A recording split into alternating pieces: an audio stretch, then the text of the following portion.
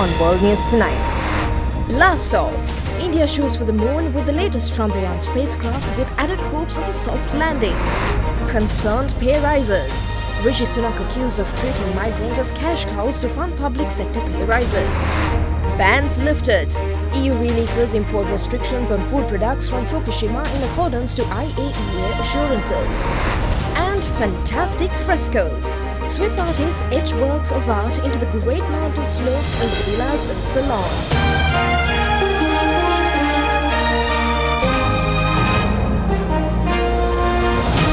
This is Derana World News Tonight. Reporting from Colombo, here is Suzanne Shanali. A very good evening, and you are watching World News Tonight, and we start off with exciting updates in India as the nation is bidding to become only the fourth country to execute a controlled landing on the moon with the launch of its Chandrayaan-3 mission. Chandrayaan, which means moon vehicle in Sanskrit, took off from the Satish Dhawan Space Center in southern Andhra Pradesh state at 2:30 p.m. in India's second attempt at a soft landing after its previous effort with the Chandrayaan-2 in 2019 failed. Its first lunar probe, the Chandrayaan-1, orbited the moon and was deliberately crash-landed into the lunar surface in 2008. Developed by the India Space Station Research Organization, Chandrayaan-3 is comprised of a lander, propulsion module and rover. Its aim is to safely land on the lunar surface, collect data and conduct a series of scientific experiments to learn more about the moon's composition. Only 3 other countries have achieved the complicated feat of soft landing a spacecraft on the moon's surface: the United States, Russia and China. Indian engineers have been working on the launch for years. They are aiming to land Chandrayaan-3 near the challenging terrain of the moon's unexplored South Pole. Meanwhile, in the region, foreign ministers and top diplomats greeted Indonesian President Joko Widodo ahead of the Association of Southeast Asian Nations Regional Forum in Jakarta on the final day of the bloc's annual ministerial meeting. US-China rivalry, the war in Ukraine and North Korea missiles are set to dominate roundtable talks in Southeast Asia's annual security gathering. Amongst those attending the ASEAN Regional Forum were United States Secretary of State Antony Blinken, Russian Foreign Minister Sergei Lavrov and Chinese top diplomat Wang Yi, replacing Foreign Minister Qin Gang, who is absent due to health reasons. The 27-member ARF convened to provide an arena for big powers to lock heads over a range of issues, and the closed-door roundtable has previously been a fractious affair. In opening remarks, ASEAN Chair Widodo said that the gathering aimed to seek solutions rather than exacerbate regional and global problems. Furthermore, host Indonesia warned that Southeast Asian bloc ASEAN cannot become a proxy as US-China tensions flare over self-ruled Taiwan, Beijing's close ties with Moscow, and tug-of-war for influence in South Pacific. There is unrest over in the United Kingdom as the nation has offered millions of public sector workers pay raises in a bid to end strikes triggered by a cost of living crisis as thousands of junior doctors walked off the job in protest for 5 days. Britain's government decided to accept recommendations for pay increases, giving doctors and teachers at least 6% increases. It's been like this for months. Public sector strikes on a scale not seen for decades. Hurting our hospitals, schools, railways, airports. Today, the Prime Minister finally trying to call them off with an up to 7% pay offer for millions of workers. I can confirm today that we are accepting the headline recommendations of the pay review bodies in full. But we will not fund them by borrowing more or increasing your taxes. It would not be right to increase taxes on everyone to pay some people more. An estimated £5 billion pay rise for millions, paid for through existing departmental budgets, and an increase in the levy migrants pay for NHS access. Today's offer is final. There will be no more talks on pay, and no amount of strikes will change our decision. The PM walking away with a quick win as teaching unions told members to accept the offer and call off autumn strikes. Our members have won this 6.5 and won this 900 million and won these movements on workload that the Prime Minister has signed up for. That's why I think members should now bank the success that they've made. In saying that this is value to you, but actually you brought in an anecdote, haven't you? The government promising that extra money for pay won't come out of schools' budgets, which unions say are already underwater. Still, after making cuts and looking at everything very, very closely, we are kind of just in line, maybe slightly below, depending on actually how the funds are allocated. So to be honest, until I actually see the revenue come in, I'm very, very skeptical. Junior doctors who've just begun a 5-day strike, rejecting the offer outright. This is another offer that has been imposed on us without our consent, without our negotiated agreement, and it just goes to show how out of touch the government is. When Rishi Sunak says they're not going to talk, and no matter how much we strike, I think we're going to see in the future, really, if that statement holds up to truth. Mr Sunak will hope ending school strikes will endear him to some voters, but he's far from drawing a line under the strikes damaging the country and him. The International Criminal Court's top prosecutor told the UN that an investigation has been launched into reports of killings, rapes, arson, displacement and crimes affecting children in Sudan's Darfur region. The International Criminal Court has launched an investigation into a surge in hostilities in Sudan's Darfur region, the court's top prosecutor told the United Nations on Thursday.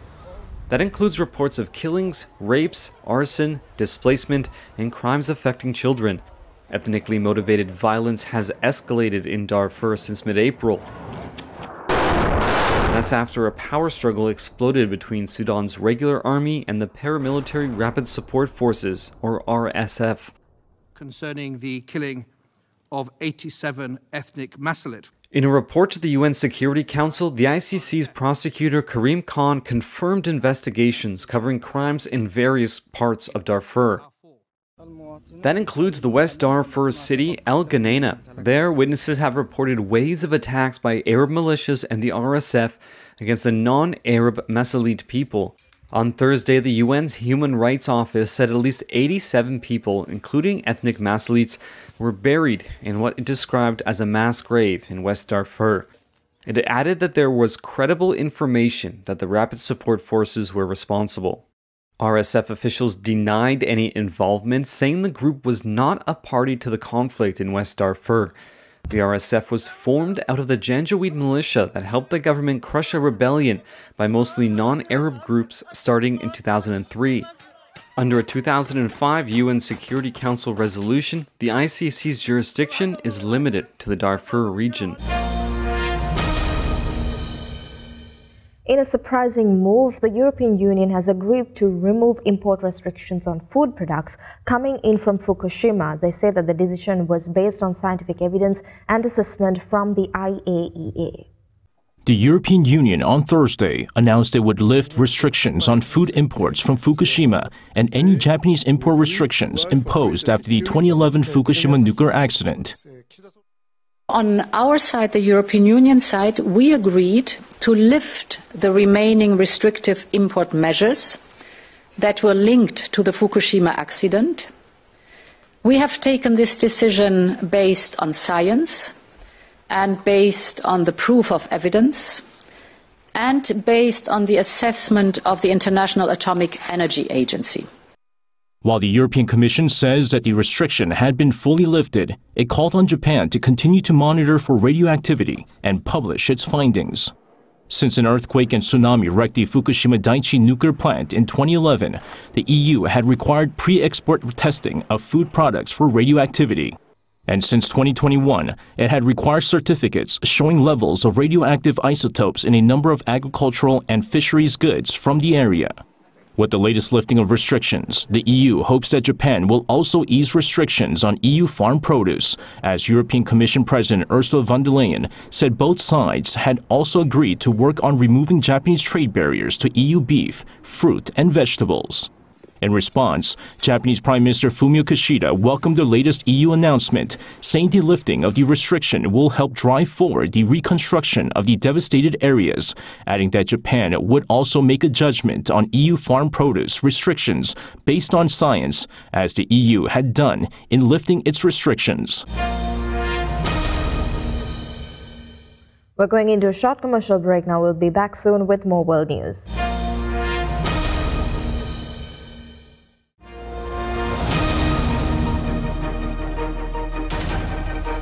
Welcome back. Now, yet more updates on the food front as two WHO agencies, the International Agency of Research on Cancer and the Joint Expert Committee on Food Additives, conducted independent but complementary reviews that suggest the popular sweetener aspartame as possibly carcinogenic.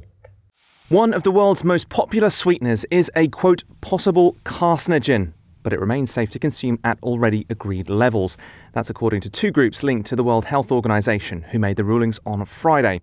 Video released by the WHO showed experts from the panels discussing the findings in a news conference on Wednesday. So the working group classified aspartame as possibly carcinogenic to humans, that is group 2B, based on limited evidence for cancer in humans. Aspartame is one of the world's most popular sweeteners. It's used in products from Coca-Cola diet sodas to Mars extra chewing gum. The ruling puts aspartame in the same category as aloe vera extract and traditional Asian pickled vegetables. While the findings may cause some alarm, WHO Head of Nutrition Francesco Branca played down the likelihood of aspartame-sweetened products actually causing cancer. The conclusion of this assessment are not indicating that consuming products containing sweeteners automatically leads to a health impact. Having an acceptable daily intake, it means it is acceptable to consume a certain amount of aspartame without having appreciable health effects. This amount is pretty large. Several scientists not associated with the reviews said the evidence linking aspartame to cancer is weak. Food and beverage industry associations said the decisions showed aspartame was safe and a good option for people wanting to reduce sugar in their diets. But others have said the findings should lead to changes, including the US Centre for Science in the Public Interest, the CSPI, and one of its top scientists, Dr. Thomas Galligan. This is something that industry, consumers, and regulators really need to take notice of. This is very concerning. CSPI would like to see industry begin to reformulate their products to use safer alternatives and help consumers avoid and minimize their exposure to aspartame. Similarly, policymakers can also take this very important and authoritative evaluation under consideration and start taking steps to protect consumers as well. Ahead of the announcement, some doctors expressed concern that diet soda consumers could now switch to caloric, sugary drinks. Therese Bevers from the University of Texas MD Anderson Cancer Center in Houston told, quote, the possibility of weight gain and obesity is a much bigger problem and bigger risk factor than aspartame could ever be. But the WHO and others have stressed that consumers faced with the decision between a sugar drink and one with sweeteners should actually consider a third option. Drink water instead. Meanwhile, South Korea has slapped fresh sanctions on North Korea in response to its recent ICBM launch. The provocation also prompted a UN Security Council meeting, but that once again ended with no tangible outcome. The South Korean government has made clear that North Korea's provocations will inevitably come at a price. In response to Pyongyang's launch of a Hwasong-18 ICBM this week, the Foreign Ministry on Friday slapped sanctions on 4 individuals and 3 institutions involved in the regime's nuclear and missile development. This is the 10th round of sanctions put in place against the North since the beginning of the Yoon administration. The 4 individuals on the blacklist are former and current high-level North Korean officials, including the director of the General Political Bureau of the North Korean Army. They were involved in the development and financing of nuclear and missile programs and engaged in commercial activities that violate UN Security Council sanctions. North Korea's latest missile launch has also prompted the UN Security Council to convene an emergency meeting. However, members of the UNSC failed to hold North Korea accountable for its recent missile launch due to China and Russia's opposition. Speaking at the meeting for the first time in over 5 years, North Korea's envoy to the UN defended the latest ICBM test, saying it had no negative effect on the security of its neighbors. Our test fire of a new type of ICBM, Hwasong-18, is a warranted exercise of the right to self-defense, to deter dangerous military moves of hostile forces, and safeguard security of our state and peace in the region. Pyongyang's envoy also slammed South Korea and the U.S., arguing that strengthening deterrence between the two countries is a threatening act and heightens the risk of nuclear war. Meanwhile, the U.S. also demonstrated its ironclad commitment to reinforcing extended deterrence in South Korea by conducting combined air drills with Seoul over the Korean peninsula on Thursday. Seoul's Joint Chiefs of Staff explained that South Korea and the U.S. enhanced their ability to conduct combined operations by swiftly deploying Washington's extended deterrence asset. The U.S. Federal Trade Commission has opened an investigation into OpenAI, the maker of ChatGPT, on claims that it has run afoul of consumer protection laws by putting personal reputations and data at risk. OpenAI, which kicked off the artificial intelligence craze with its hugely popular ChatGPT, is under investigation by the U.S. government. The Federal Trade Commission has opened a probe into the San Francisco-based startup on claims it has run afoul of consumer protection laws by putting personal reputations and data at risk. That's according to a document the FTC sent this week to OpenAI, demanding records about how the company addresses risks related to its AI models. The move marks the strongest regulatory threat yet to the company, which is backed by Microsoft. ChatGPT became the fastest-growing consumer software platform after it launched roughly 8 months ago, enthralling consumers and businesses while raising concerns about the potential risks of generative artificial intelligence. The FTC is investigating whether OpenAI engaged in unfair or deceptive practices that resulted in reputational harm to consumers. One of the questions has to do with steps the company has taken to address the potential for its products to, quote, generate statements about real individuals that are false, misleading, or disparaging. As companies race to develop more AI services, potentially upending the way societies and businesses operate, officials are scrambling with how to regulate the powerful technology. The dangers of AI could be extreme. In the U.S., Senate Majority Leader Chuck Schumer has called for comprehensive legislation to advance and ensure safeguards on AI and will hold a series of forums later this year. There's a lot we still don't know about AI. We need outside help if we want to ensure congressional action is effective, responsible, and promotes innovation in a safe way. The Washington Post was first to report the FTC probe into OpenAI. The agency declined to comment, and OpenAI did not immediately respond to a request for comment. Leaders of a Hollywood's Actors Union voted to join screenwriters in the first joint strike in more than 6 decades, shutting down production across the entertainment industry after talks for a new contract with the studios and streaming services broke down. The stoppage means that the vast majority of U.S. film and TV productions will grind to a halt. Tonight, an unprecedented Hollywood shutdown. SAG-AFTRA, which represents 160,000 actors, saying they'll strike at midnight after failing to reach an agreement with the Alliance of Motion Picture and Television Producers, which represents studios including NBC Universal. How they plead poverty, that they're losing money left and right when giving hundreds of millions of dollars to their CEOs.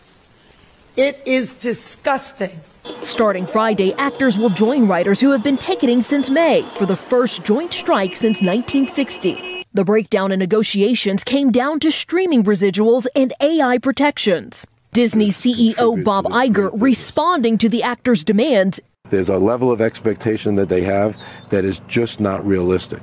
That is, quite frankly, very disruptive. Today at the London premiere of Oppenheimer, Matt Damon and Emily Blunt walking out after appearing on the red carpet amid news of the strike. They are fighting not for themselves, but for the rest of the guild, because the most powerful members can pick up the least powerful members. The duet strike is unlike anything we've seen in decades. Films currently in production like Deadpool 3 and Wicked are expected to immediately come to a halt. Movies already set to be released, like Barbie and Meg 2, will still hit theaters, but A-list celebrities won't participate in any promotion, which will impact studio profits. The strike comes as studios scramble to cash in on streaming, while at the box office, Indiana Jones and The Flash have failed to break even. Tonight, questions remain how long it could take to get the show back on the road.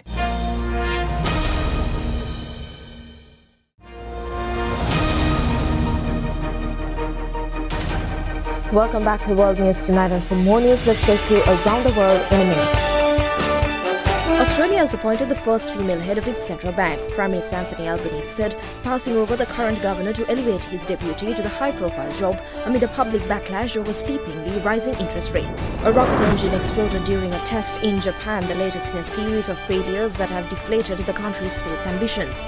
No injuries were reported, but footage showed flames shooting out the side of the test facility. US President Joe Biden said that the United States was unsure where Prigozhin was, but quipped that the Wagner mercenary chief would be poisoned. Biden remarked that during a visit to Finland to welcome it as NATO's latest member. China's State Flood Control and Drought Relief Headquarters launched an emergency response for flood control for parts of the country's northern and northeastern regions. Flames and thick smoke rose above the scorched houses and burnt cars in Croatia as wildfires broke out, with at least one village burnt and several others threatened as temperatures continue to soar in the country.